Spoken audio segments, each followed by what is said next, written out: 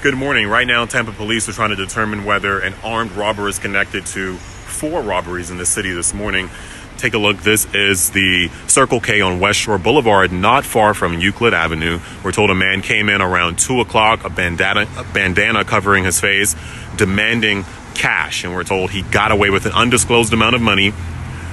But certainly a scary situation for the people who were working and dealing with that this morning. We will stay on top of whether other robberies in the city could possibly be connected to this one.